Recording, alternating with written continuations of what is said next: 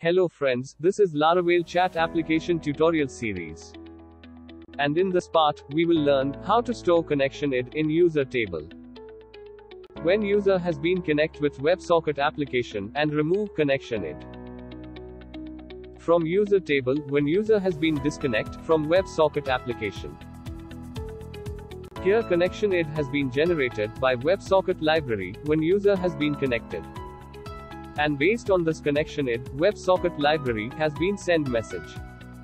So now, we want to store this connection id in user table. And here, we will also store dynamic token value in user table.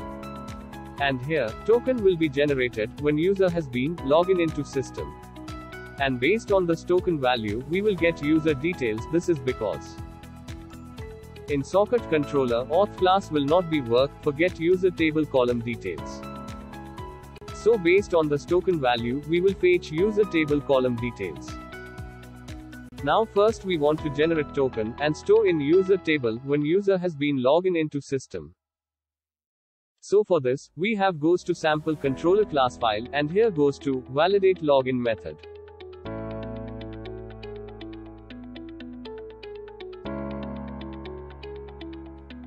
And here, we have to write $token variable value is equal to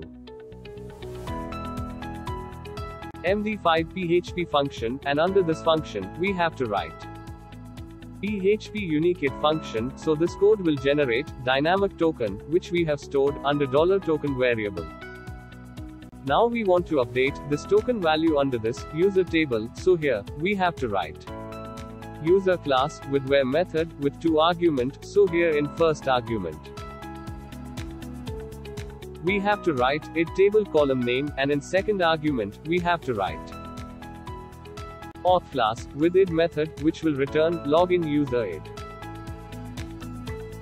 After this, we have to write update method, and under this method we have to write token table column, and in value, we have to write $token variable. So this code will update token value under user table token table column. So when user has been logged in, then new token value will be update in login user. Now here in the browser, we can see login page in the browser. Now we have to enter user email and password details one by one. And after this, we have click on the login button, so after click on the login button, here user has been redirected to dashboard page, which we can see here. Here user has been redirected to dashboard page, which we can see here. We can see that token table column has been filled with value. So this token value will be changed every time when user has been logged into system. Now we want to store connection id in user table connection id table column. So here in text editor, we have to open dashboard.blad.php file. And here, we want to pass token value to WebSocket Controller class. Forget user table column details in WebSocket Controller.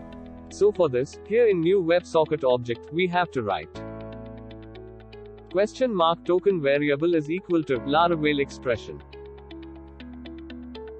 And between this, we have to write auth method with user method with token table column name. So it will return user token details, which will be passed to WebSocket when it will connect to WebSocket library. Now we have goes to socket controller class, and here under this file, we have goes to on open method. This is because when new connection has been established, then this function has been called, so under this function, we want to get connection id and store that connection id in newly established connected user in MySQL database. So here, we have to write query string variable is equal to $connect variable with HTTP request with get URI method. This method will get the fill request URI from the established connection object. Then after, we have to write get query method, and this method will convert URI into string. So this code will return newly established connection URI in string format. which we have stored under this $query string variable. Now, we want to convert string into an array, so here we have to write parseString function with 2 arguments. In first argument, we have to write $query string variable. And in second argument, we have to write $query array variable. So this function will convert string URI into an array and store under this $query array variable.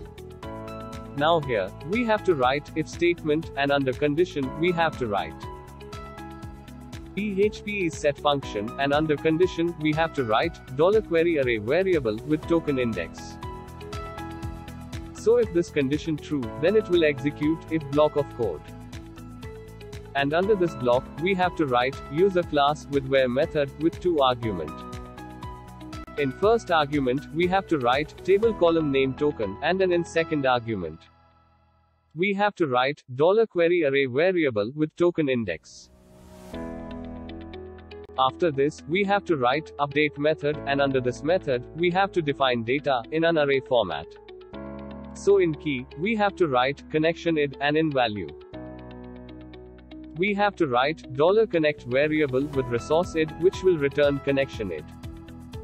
So this code will update connection id value in user table connection id table column. Same way, when user has been disconnect from WebSocket, then we have to remove connection id from user table connection id table column.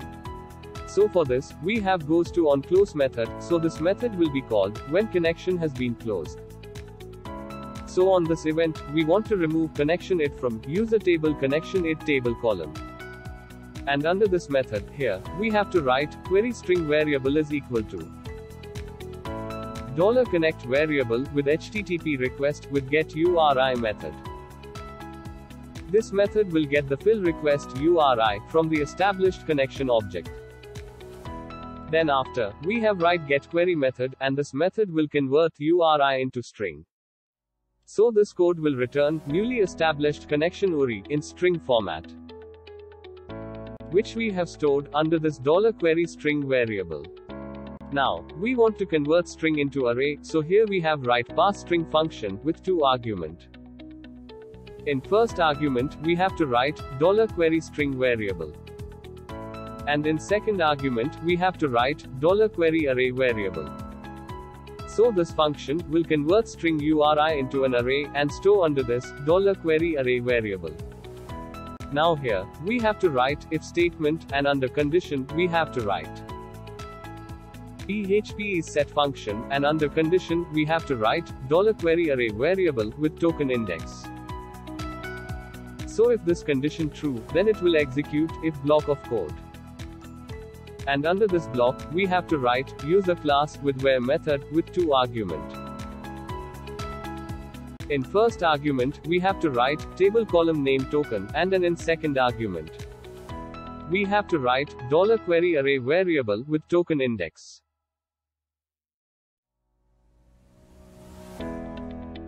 After this, we have to write update method, and under this method, we have to define data in an array format. So in key, we have to write connection id, and in value, we have to write 0, so this code will update connection id value to 0. In user table connection id table column, so this way connection id has been removed from user table. So here our code is ready. Now we have goes to command prompt. And here, first we have to stop this process, and again start WebSocket server by run this command. Now in the browser, we have to refresh web page, and after refresh of web page, first we have goes to inspect element area and goes into console tab.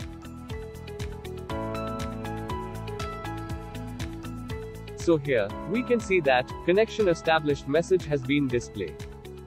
That means user has been connect with WebSocket application. Now in the user table, here in login user row, we can see that connection id table column has been filled with WebSocket connection number, which we can see here. Now here, have goes to profile page, so when we have goes to profile page, then this user has been disconnect from WebSocket, and at that time, connection id must be set to 0. So here in user table, first we have to refresh user table data. And here, in login user row, we can see that connection id value has been set to 0. That means user has been disconnected from WebSocket, so this way. When user has been connected with WebSocket, then connection id update in user table. And when user has been disconnected from WebSocket, then connection id set to 0. So this way, we can manage connection id. In next part, we will learn how to display registered user under this chat application dashboard, so we will be meet in next part.